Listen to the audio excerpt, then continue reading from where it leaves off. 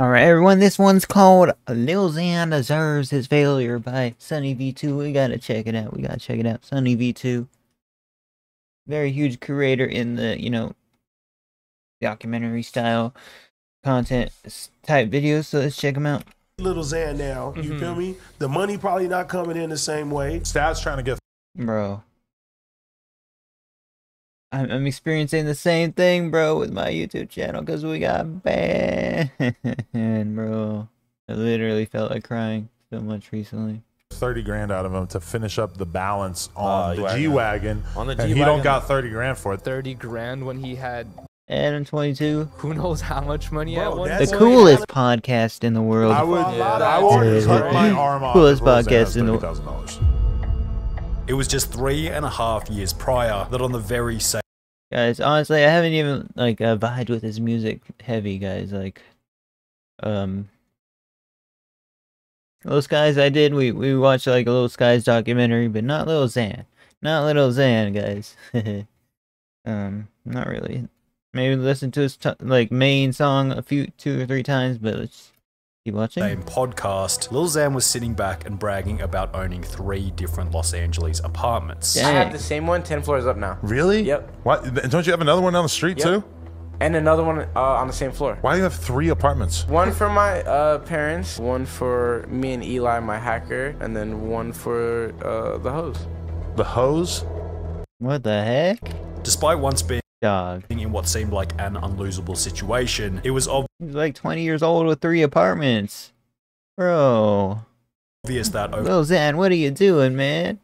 the long run, Lil Xan's failure was not only inevitable but deserved, and it all began with what seemed to be a poor work ethic dating all the way back to high school. So I failed every class up until I dropped out freshman year. I just could not sit down for 7 hours a day. Now, we shouldn't make the argument that poor grades in school automatically result in a poor work ethic over the long term. There are simply too many examples of mediocre people performing terribly in school.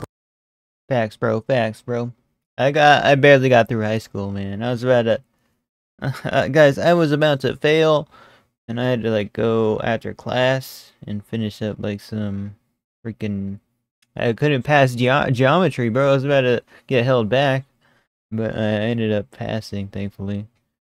But I had to do, extra work after school ended, bro, to finish up.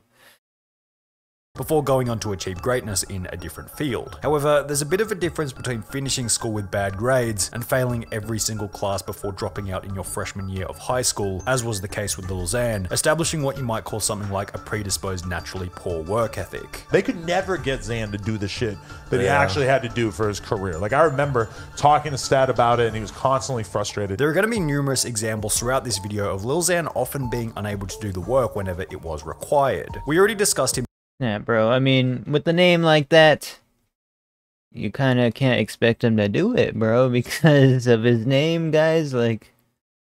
dropping out of school in his freshman year, but it continued in Back when, the tattoos got you famous, do they still get you famous, guys? to the beginning of his music career, when he failed to show up to countless meetings with other big rappers who had given him an opportunity. He kept missing the meetings. When Bro, I never knew Adam 22 had a cat. That cat's just chilling there. I never seen that cat on a podcast ever, bro. less than 2,000 They got a cat? They got followers, a cat? it'd be noticed by an individual named DJ Fu, who wanted to take Lil Xan to meet a potential manager by the name of Stat Quo, who was an old school sober rapper and manager who had worked with Eminem in the past. If it wasn't for this guy, I would literally never have been discovered, never met Stat Quo. We wouldn't be doing the No Jumper Day in the Life. However, as mentioned just prior, despite this insanely big opportunity while still at such a small follower count, Lil Xan kept missing the meetings, either as a result of being disorganized or because he thought the meetings were too good to be true. It's LA. You can't believe everybody. Bruh.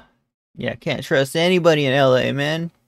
They'll try to snake you or something, right, guys? It's LA. It was a time when SoundCloud rappers were popping up left, right, and center to the point that it was becoming a meme. Lil Peep, Lil Skies, Lil Pump with Gucci Gang. Is Lil Pump actually an artist? Is he a rapper that is truly worth taking seriously? The border between being a musician and being a meme. So when a song was Dang, bro, 290 million views? A lot more views than Lil Skies, right, guys? released to Lyrical Lemonade, titled Betrayed, sung by an artist with a name as stupid as Lil Xanax. People had to click to see if it was a meme He's clowning on Lil Xan. or not. People clicked on it because they were like, we gotta hear Sorry, Lil Xan. what a little Xan sounds like, you know what I mean? And then they were actually like pleasantly surprised. The song was actually pretty decent, creating a perfect storm I'm sorry, man. No, the name. He picked a good name, right, guys? exploding its popularity. I've always said that it was just like the perfect combination of the name, the thumbnail, the title, the actual song itself. It blows my mind, bro. And shortly thereafter, it would become the most viewed video on all of Cole Bennett's Lyrical Lemonade. Just how Sheesh, quickly bro.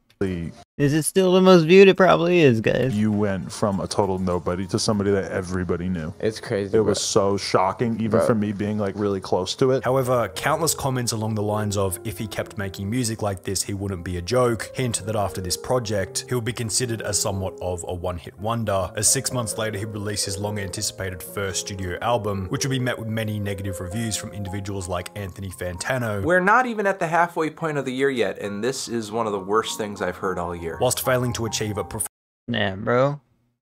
If Anthony don't like it, professional review Anthony's like the hip-hop review guy, man. He's been doing it for 10 years, dog. higher than 2 out of 5 stars, or more than 5 out of 10. The reasoning for the poor release would be discussed by Adam22 at a later date, and it was what you might call unsurprising. Like, I remember when Lil Xan's album came out, right? And I remember having a conversation with Stat and being like, what do you think of the album? Because it was pretty obvious that the album was bad. Xan put in like no work for the album. And I remember having that conversation with him. And if it was up to Stat, Xan would have been sitting in the studio recording every night, and instead he was just doing drugs and having random ass girls come over every night. The other issue might have been that after the insane success of his single Betrayed, Lil Xan That's a cool shot, though. Not gonna lie. might have been lured into a false sense of security about his future. Whoa! Look at his eye. And talent as an artist. He might have felt as though he could now relax a little bit and take his foot off the gas, resulting in one incredible banger to lead the album. Bro is ready to retire when just one song really popped off. A few others did pretty well. Followed by 15 other mediocre songs. This is the self-described reason behind why T-Pain's rap career eventually failed, and could certainly have been the same story. T-Pain, hey, he had a one-hit wonder, and then now he's a Twitch streamer, guys. And he has like kajillion subs. With Lil Xan. Everybody's like, it's downhill from here. The analogy was, if you pedal up the hill, you can coast afterwards. Right, okay. You can just stop working. You have to keep working. Yeah. What they Bro, is Steve-O's podcast shot in like a van or something, bro? What is going on? don't tell you is that you coast, totally fine. There's another hill. Right. So you gotta Right. keep going. From Lil Xan's Hey, honest perspective here, guys. Not gonna lie. perspective, he would state that the poor performance of the album wasn't his fault, and was instead the fault of his management. This is back when Adam 22 had like less tattoos than he has now. Look at him, bro. The only face tattoo is that Lisa one. He's got a lot more now, guys. I dropped like Maybe not a lot more, but he's got more. a mixtape that got way more like positive reviews than my album, and it should have been my album because my first album wasn't put together by me. It was put together by my management, and you know, I love my management, but I mean they f***ed my first album completely up to the point where I didn't even pick the track listing or like what songs were going on. It was so rushed. However, this just revealed another one of Lil Xan's flaws, a lack of personal responsibility. Now, we don't know whose fault it was that the first album flopped, but in reality it's usually a mix of both parties and is really the fault of Facts, bro, facts. one person or another. However, Lil Xan is the artist. If you release something publicly under your name and it sucks, you unfortunately have to own the failure. Plus, most of the time, even if it wasn't your fault, people like you way more.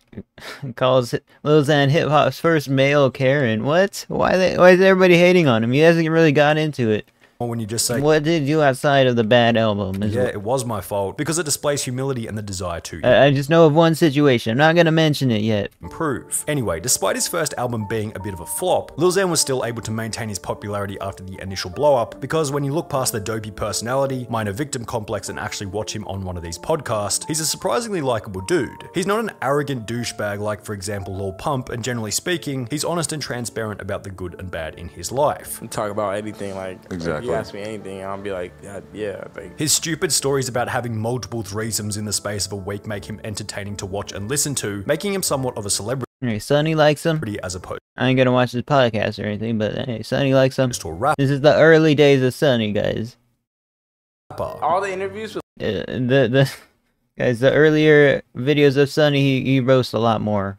Lil Xan always. And he's not roasting Xan here. Like, they get as much as damn near some of my music videos, you Yeah, know what I like- mean? Right now, at this moment in my career, I'm more of a celebrity than a rapper. You feel me? Because I can't leave the crib without 10 kids coming up to me right as I leave the door. However, by the same token, the amount of stories that he has which are to some extent based on poor life decisions openly displays his lifestyle filled with a never-ending cycle of short-term pleasure. And this is the problem with so many of these SoundCloud rappers. The branding by default is the glorification Dang, imagine their life, bro. It's so wild. of drugs, bringing hoes over to the crib every night, taking out loans to buy cars, Gucci, Louis Vuitton, expensive jewelry. They become so famous and successful while living this kind of life that they actually think that they're on the right path, when in reality, real long-term sustainable success is, at least in part, determined by your ability to avoid these temptations. The other problem with Pretty much. But hey, why not live like you're retired? Because you're still young, right, guys? But nah, man. I feel like I already lived that, but I didn't live it to the extent they did, guys. I didn't have no money to buy anything except to feel my addiction, pretty much. That's why I got a busted laptop. 15 years living this after, like, I graduated high school, man. kind of lifestyle is that it's usually accompanied by a multitude of poor financial decisions. In the beginning, Lil Xan seemed convinced that this wasn't who he was. Do you go crazy hard with expensive clothes and jewelry and ridiculous bullshit, or do you What's up, Yawa? hold on to it? What's going on in your lives right now? I'm not into the You got whole. I'm in the grills and like MCM, like I have What's MCing, guys? I have no clue. like a I chain, haven't heard that term being used since, like, freaking the 90s rap. but like it's not like so expensive. It's expensive, not expensive. I'm not into the whole jewelry. However, only 6 months later, in a video posted to YouTube once again by No Jumper, this seemed to have changed, as Lil Xan's out-of-control spending habits and lack of respect for valuable items was put on full display. He'd start by mentioning that he would take any sponsorships as he was low on cash at the time. I don't really see him with the chains or anything, guys. Guy, cream soda, you want to sponsor me? Do it. I will take any endorsements. I'm broke. However, he'd then go on to talk about and reenact himself smashing his TV. I got so mad. I literally walked up in this the other day. I took this skateboard and I was like, Then I'm like, I'm mad. Laugh about ruining a $1,200 hoodie after leaving it on the floor. So everything's on the floor. Expensive hoodies, $1,200 on the drain. And then go on to purchase 2 copies of the game Destiny with the goal of showing the store some love. And honestly, 2 copies of Destiny. Like, dude, let's play something else, you know? Now you could probably make Buying a PS4. Did PS5 not come out, bro? the argument that this was just Lil Xan spending big whilst the camera was in his face. However, there was Most likely. plenty of evidence to suggest that off camera, he was also quite unwise with his money. For example, in another No Jumper podcast, he'd talk about how he'd take 7 of his friends to Universal Studios and pay for everyone's entry just to buy 1 drink before leaving. I'll take all my homies. I'll spend $700 to take 7 of my friends in there. Just to get butterbeer? Just to get butterbeer, and we did. And I don't film it or nothing. In addition to this, Lil Xan would take out a loan to purchase a Mercedes-Benz G-Wagon, the price of which starting at Oh, snap. around $130,000 US. I'm about to get a G-Wagon. Nice. My favorite car, dream car. Now, if we ignore the fact that Lil Xan would go on to key his own car whilst angry at a later date, Well, I remember this. I just did this to I my remember seeing this on, like, a Twitter or something, bro. car. Scratched it, keyed it up. I just bought it. Keyed all the way. Bro, why? Hey, it's a good way to go viral. Make himself, like, you know, make people want to still watch his music videos so he can get some, I guess, revenue. I'm not sure who gets the revenue from the video. Probably Lil Xan, but it's probably, like, shared between Cole Bennett and Lil Xan for that that big song that they released together that he shot and directed. the levels Whoa, of stupidity for chill, this bro, chill. Why are you ruining your car, man? It's a freaking new car. purchase go pretty deep. Taking out a loan to buy a car, moron. You could have bought a Tesla. Taking out a loan to buy a luxury car just to flex on social media, double moron. Taking out a loan to buy a luxury car just to flex on social media whilst working in a creative profession where you could fall off at any moment, triple moron. Yo, welcome to Darth Vader. This is my new whip. She's like a 9 out of 10. She ain't like a 10. I just want a Tesla, guys. That's the biggest thing I want, a Tesla. Too bad. This is my first car. However, the stupidity of You said the first car, man. You know what my first car was? A beat down freaking 2002 car, bro. His G-Wagon purchase was compounded even further when he would host a public event that would ultimately result in an extra $100,000 fine. On the 21st of December 2017, just before he'd buy the car, Lil Xan would make a tweet which read as follows: "If you live in the Inland Empire/LA area and want to meet me tonight, pull up to 100 to 110 North 5th Street, Redlands, CA 92373, United States at 7:30. Bro, why is he dropping his location? Now it's hard to guys, what is gonna go on, bro? Call Xan an idiot for this one. It was still early in his career and the tweet was made only 4 hours prior to the meeting time. He probably expected just a couple of people to show up for photos and autographs, considering okay. the location I thought he was just... was also on the very He's doing a meetup, guys. He's just doing a meetup. outskirts of LA. Well, as you might guess, this is oh my god, look at all the fans, bro. isn't what happened. Around 2,000 people showed up, cars and streets 2,000 people were damaged, and ultimately the police would have to send in the helicopter unit before Lil Xan was arrested for his own safety. I gave like a 4-hour notice. I was heading to my hometown, so I tweeted a location. Arrested for your own safety? Bro, they arrested him. And then I just expected, what, like 50 people to show up? Dog. That's just how I am. I got there, and this video's on YouTube. It's like 2,000 people. Wow. What? But I got fined because a lot of damages to cars and streets. Really? Yeah, nice. And the helicopters came out, and it's like 10 grand every helicopter. It was like Project X with the It was a $100K bill. What? Yeah. Really? Another 100K. Lil Xan would go on to state that the event postponed his purchase of the G-Wagon. Do you feel like you learned your... Another 100K, but he's saying it like it's not much to him, bro. 100K though? Sheesh. lesson about that? My manager said that it postponed my me getting a G-Wagon. So. Bro, look at the cat. Oh, that's awesome, cat man. I want the cat to appear on stream again. I was a little upset. Or his interviews, bro. We need the cat back. Which could also be interpreted as, over the long run, he was now $100,000 further from owning the car outright. They sent him a bill for 100 racks. And then I remember having a conversation with him after that. And he's like, damn, bro, like, now it's gonna take me so much longer to pay this G-Wagon off. Another rapper who owned one of these cars was Mac Miller, who happened to be Lil Xan's biggest R.I.P. Mac Miller, man. We miss Mac. inspiration in the beginning. Who's like your biggest inspiration in terms of rapping? Mac Miller, yeah. Mac Miller, he's sick, right? Yeah, like he's like a big inspiration. Like, However, when Mac would unfortunately die only 9 months later, this also seemed to have an effect on Lil Xan's desire to make music. I'd be like legit crying like in my crib, like this ain't true, bro. Like Mac did not overdose. Mac still. I wonder if they met. Do you think they might have been friends here, guys? Alive, Mac's still here. I just saw Mac 2 weeks ago. When your hero dies, I don't want to make music no more. Bro, I was legit pretty depressed about the death as well, man. He made such good music. Like, he was like the reason I made music. In this same interview, Lil Xan would also talk extensively about his desire to quit music and simply become a public figure. So that's why I'm not doing music. Like, after I finished my contract with Columbia, I didn't know what I was signing up for. I'm more of a celebrity than a rapper at this point, so that's why I'm quitting rapping. And at the end of the day, if he's not enjoying music, the tracks that he does put out won't have the required level of effort in order to compete with other artists who are giving it their all. Lil Xan's attempt to leave music and rather become a celebrity/public figure didn't really work either. After an explosive year on Instagram in 2018, his growth would slow dramatically and has been in continual decline for the last 25 months. Thing is either losing or gaining like a few followers. Leading to an I hope I don't hit like a freaking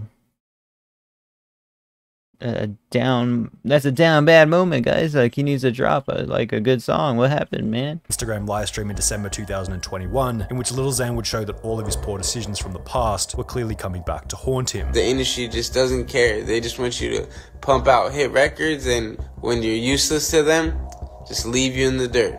You know. In this video, Lil Xan would blame his sober, business-minded manager Stat Quo for fueling his drug addiction after he'd supplied Lil Xan with drugs while on tour so he could go out and perform. And my manager was supplying me with the drugs. He knew all my plugs, so if I couldn't perform because I was withdrawing back then, because yes, I used to be a drug addict, you know, he would call, make calls, send $5,000 out here, $5,000 out here just to ship the drugs to wherever we're at in the world. This was just another example of Lil Xan's victim complex and lack of personal responsibility.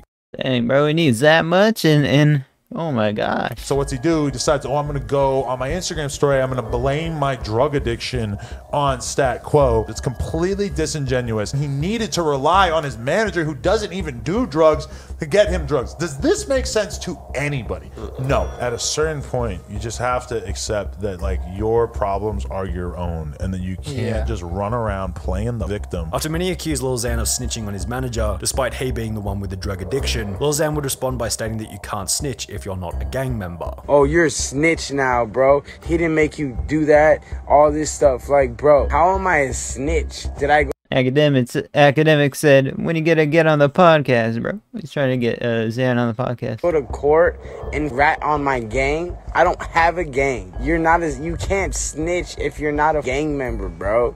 Miss me with that. I'm trying to help other artists in particularly my similar situation. In the Instagram livestream, Lil Xan would also reveal that his manager had taken the G-Wagon from him, as Lil Xan still owed $30,000 on it, which Lil Xan would state was unreasonable, as he had paid for the majority of it. Also, he took my car away too, that I paid the majority of the money, and now he wants $30,000 of the remaining money to pay it off, which I paid. Literally, it's all my money in the car, and he won't give it to me. Without $30,000 to take full ownership of his G-Wagon, a declining follower count across each of his social media platforms, and no new music in over 7 months, it seems like this could possibly be the end for Lil Xan.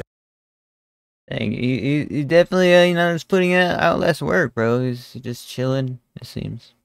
But yeah, guys, that's gonna be the video. Peace out. Yeah, he's not doing that much. Not doing that much like music videos. He needs to do, I think, more, guys. Like other content creators, they put out so many music videos. He doesn't really put out that much. But he said he kind of lost the passion, I think, here, guys, with the music. It seems. The rapper got a $20 Anne Frank tattoo. I haven't seen that one. But yeah, guys. Peace out, everyone. Thank you for watching, and I'll see you guys next video. Later, guys.